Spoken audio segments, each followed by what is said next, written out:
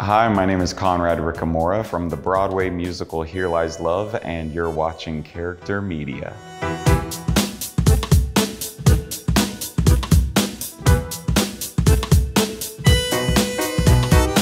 Here Lies Love is the rise and fall of Imelda Marcos. It's about how crowds, audiences, countries can follow an idol.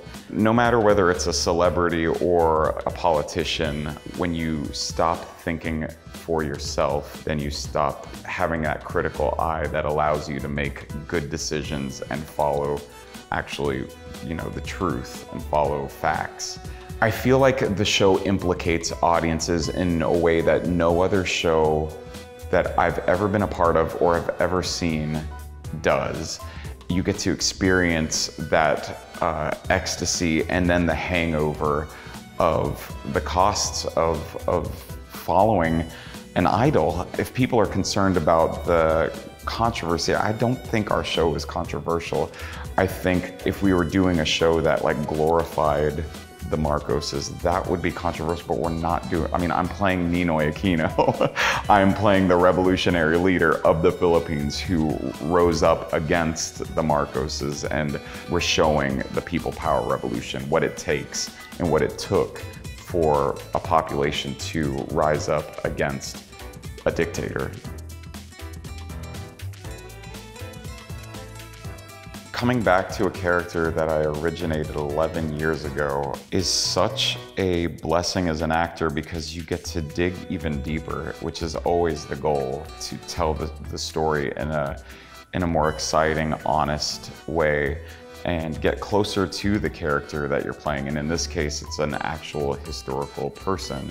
You never completely let go of characters. They're always a part of you. And so having some separation and some time away.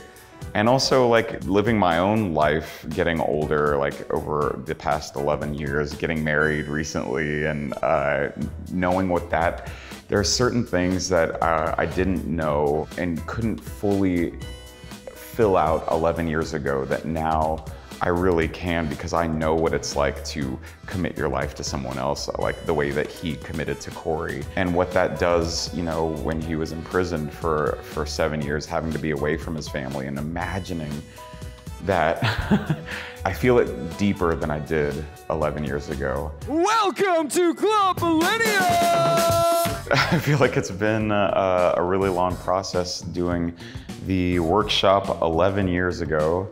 And now, 11 years later, it's finally on Broadway. My pre-show routine starts 4 hours before the show, eating a salad, something healthy. I'll do a physical warm-up, doing some cardio. Sometimes I'll do some weights. And then I'll do a 15-minute meditation.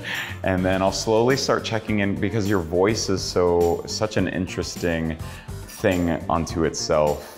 So you always have to check in as an actor, as a singer.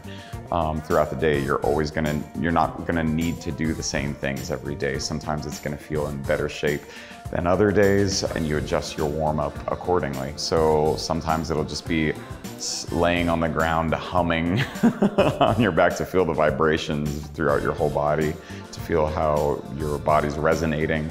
And then moving into vocal exercises, singing different parts of the show, doing articulation exercises with your lips and your tongue.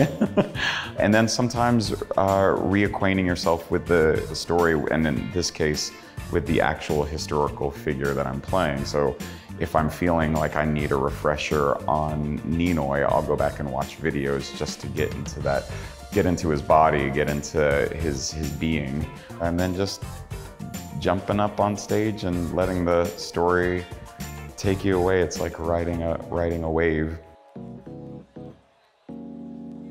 You're not separate from the story. You are inside of the story. That's what makes this show so special. It's unlike any other show that has been on Broadway or is on Broadway.